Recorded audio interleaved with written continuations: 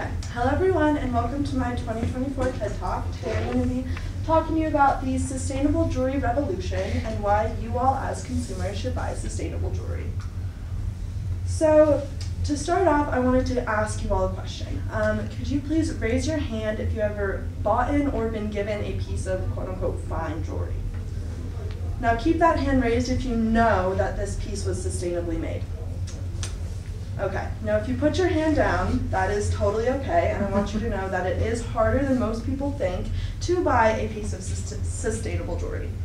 And as a society as a whole, we are slowly getting there. It is estimated that by 2025, 20 to 30% of all fine jewelry will be sustainable. However, these are pretty good numbers, but I think we can do better. Who in this room is worried about global warming?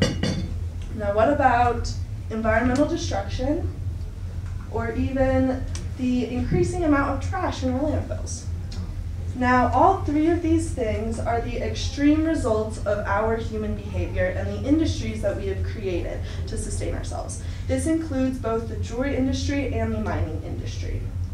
Now I kind of took my anxiety about the state of the world and my love of jewelry and combined them into this research question, which is, how can shifting consumer habits support sustainable business practices to combat the negative socio-environmental effects of the jewelry industry?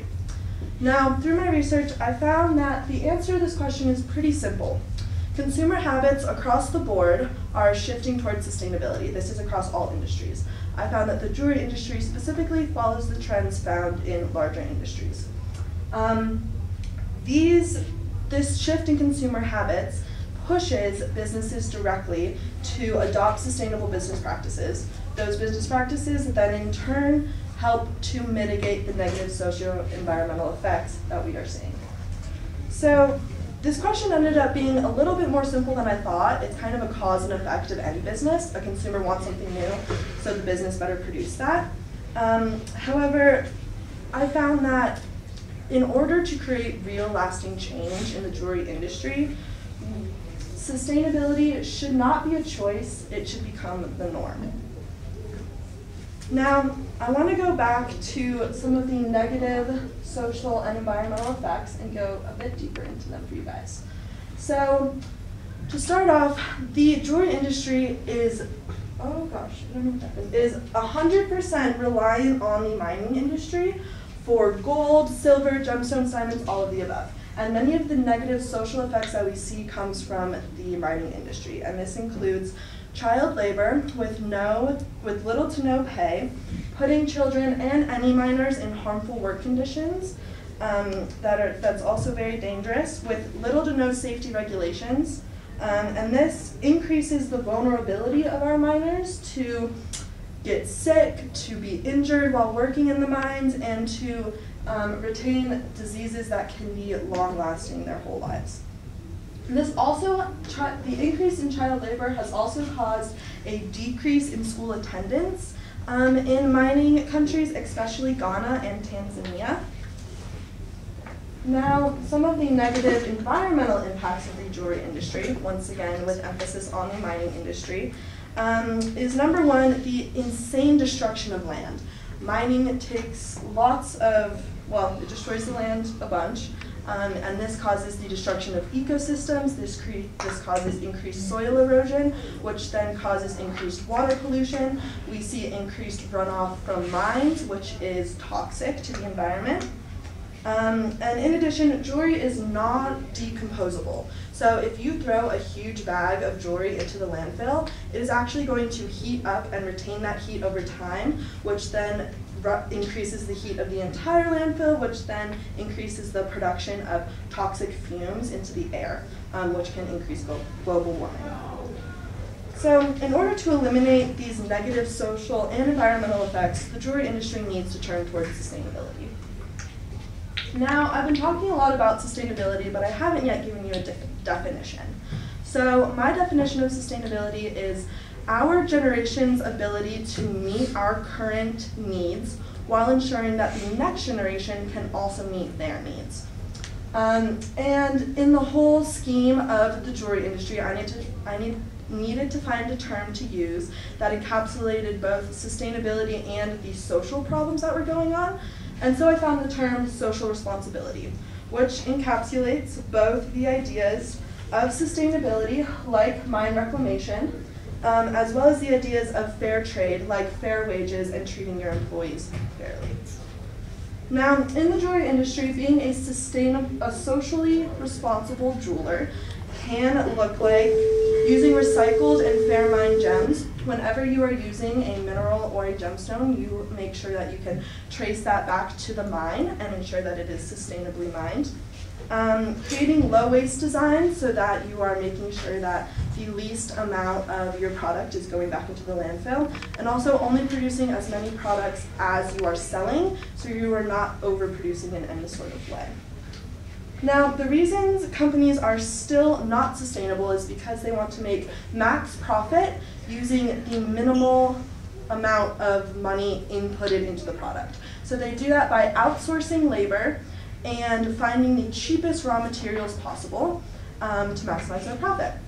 Now, this is all good and well for the business. However, they need to take into account that 78% of their consumers agree that sustainability is important, and 68% of them have already adopted greener buying habits.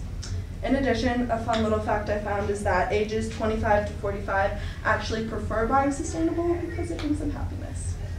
An example of a business who should have maybe known about these statistics sooner or been kind of more in the know and should have made changes sooner is Pandora.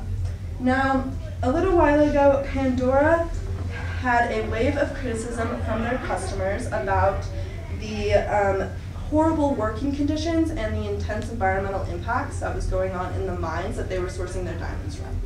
Pandora is mostly known for their diamond jewelry. Now, they needed to make a big change, and so that was shifting completely from naturally mined diamonds to lab-sourced diamonds. This completely took out the mining process completely. And if you're wondering about this kind of ad, they went from diamonds are forever, obvious, to diamonds are for all who dream. And I believe they did this because when they switched to lab diamonds are 30 to 50% cheaper than mined diamonds. So they were able to open their consumer market to a larger range of people, and I believe that is why they changed that ad there. Now, after they shift, Pandora's full year sales increased 5%, and their stock went up 3.7%, just because of this sustainable switch. And what is also super interesting is their product prices actually dropped. So they had increased profits, decreased product prices, and increased range of consumers to sell to. And that is why they saw an increase in profit around the board. Now, a common misconception is that sustainability is super expensive, and that is just not true. Sustainability can actually be way less expensive than traditional ways of doing business or whatever you're doing. In my research, I specifically found that this was common in diamonds, especially lab-made diamonds. Now, lab-made diamonds were first created by Tracy Hall. Sadly, this is not a girl's name. When I first read it, I thought it was. This is a man. But in 1954, Tracy and his team found that you can turn any organic material that contains carbon into a diamond using this machine that is called a belt press, which mimics what happens in the mantle layer of the crust of the earth over billions of years to create a diamond. Intense pressure and heat is applied to the organic material, and after only 6 to 10 weeks, a diamond is produced. So this is why a lab-made diamond can be 30 to 50% cheaper. And as you can see here, a bunch of belt presses working at one time can create a large amount of diamonds at once. Now, here's an example of a naturally mined diamond versus a man-made diamond. These are almost identical. You could actually think that the lab-made diamond is quote-unquote more perfect because it was made with perfect conditions. And there is a $4,320 price difference between these two, and they are identical. Another example is from two different brands. Brilliant Earth is a sustainable brand, and Jared is a non-sustainable brand. Brilliant Earth uses lab-made diamonds, and there is a $750 price difference here, and in my opinion, the sustainable option is actually way more attractive. I also wanted to give you guys an example that did not include lab-made diamonds.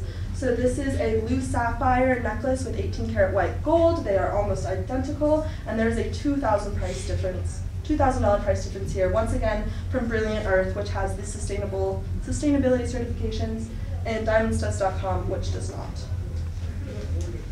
Now, those three examples kind of prove that sustainability can be cheaper. And I wanted to give you a list of traceability certifications and sustainability certifications to look out for as a consumer when you are trying to buy sustainable jewelry.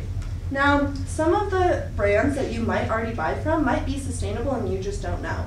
So when you are online shopping, if the brand does not put it right in your face that they are sustainable when you open up their tab, you can usually find these certifications at the bottom of the website. And I am sorry that I'm asking you as the consumers to take in this large list of random acronyms. And I'm asking you guys to be the change here because businesses do not have to be responsible for themselves. And policy and regulations from regional, national, and international levels to try to mitigate the issues caused by the jewelry industry have failed. And so now it has come up to the consumer to make the conscious choice. Now, there are many examples of failed policy that has occurred in the jewelry industry. One example that I found that is pretty easy to talk about is the EPA in Ghana. Now, this was enacted in 1994 under the United States Environmental Protection Agency with the goal to protect Ghana's environment. Now, they had a yearly budget of $6.3 billion to put into environmental protection, specifically around the mining sites that we're seeing lots of land degradation. And through my research, I found that there has been little to no positive change in the environmental degradation in Ghana since the EPA was enacted in 1994. Now, I found that this is because the EPA was unable to wield its regulatory power amongst the governances in Ghana, and therefore the policies existed, they did, but the policy makers were either not implementing them at all or implementing them so poorly that there was little to no change.